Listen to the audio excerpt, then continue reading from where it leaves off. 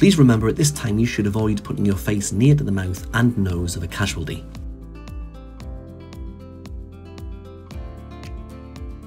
This video will demonstrate the first aid steps to help a casualty who has a head injury. Firstly, if you suspect a casualty has a head injury, then help your casualty to sit down and keep them calm with regular reassurances. Apply a cold compress to the injured area and treat any wounds. If there is a wound that is bleeding, then place a sterile dressing over the wound and apply firm, direct pressure to control the bleed. Be aware that a minor head injury could become worse and turn into a severe head injury.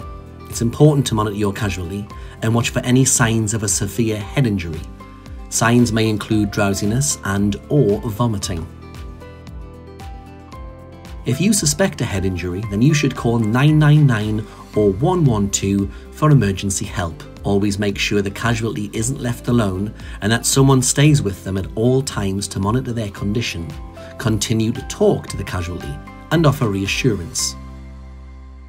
If the casualty's condition is getting worse, or you suspect a severe head injury, then you should follow these steps. Call 999 or 112 for emergency help. Do not move the casualty if you suspect they could have a neck injury. It is important to keep them still to prevent further injury to the spine. Make sure the airway is open, checking the airways and breathing of the casualty using the primary survey.